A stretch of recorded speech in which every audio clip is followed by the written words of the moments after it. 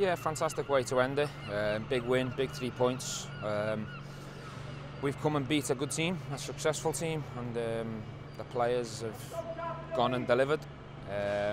Superb win. They deserve all the credit and the plaudits. They've come here and showed character, belief, and they've took the game to Celtic, and for the majority of it we've dominated the game. Can you sum up what this means to yourself, your staff and your players, this result today? Look, we haven't had much joy here for many years. I think it's the first or the second win of the decade since the legend Walter Smith, so it's a big moment, and the Rangers fans deserve to enjoy this. But for me, it's important that we rest now, we reflect, we regroup, and we come back hungry, and we come back and show the same character for the remaining fixtures, because there's still a long way to go, and we know the challenge is not going to go away. It's going to be tough, but we need to just keep showing what we showed today, because when we do, we're a fantastic team. Yeah, so much drama and so many incidents in the 94 minutes. Did it live up to your expectations today? This is what the Old Firm's about. It's the reason why we love the fixture.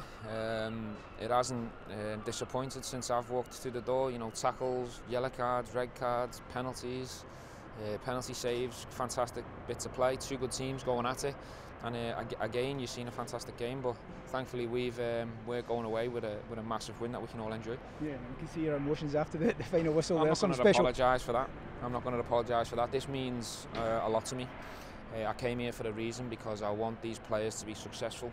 I want this club to be successful, and I want the supporters to be successful. That's what it means to me, and that's what myself and my staff are putting into this job. We're living it, and we're doing everything we can. If we can go through some of the incidents we had, the save of course from Al McGregor from the penalty, fantastic save from him and in the first goal. Yeah, top save at a big moment, because obviously you don't want to be going in trailing at half time. It's a different team talk.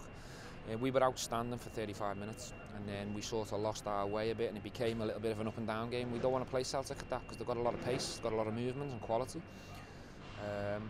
So it was about resetting it at half time, getting over the penalty incident and getting over the equaliser, and saying to the players, come on, we've been together now 5.5, 6 months of the season. This 45 minutes means, it's got to mean something. We've got to go away from this stadium with something.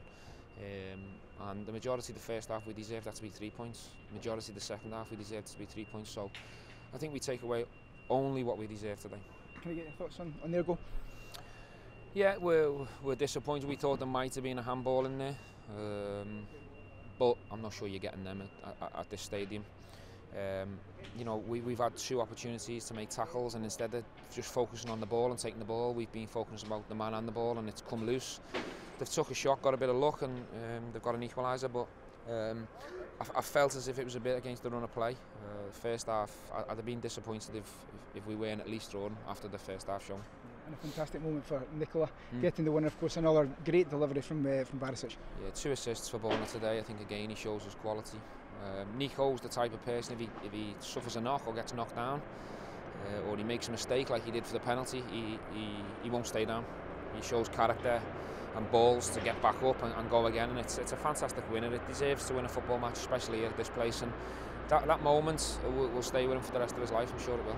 Yeah, and just finally, can I get your thoughts on the sending off towards the end? Look, we've got no complaints. We're obviously disappointed, but it can't take anything away from how we feel at the moment. We deserve to go away from here happy.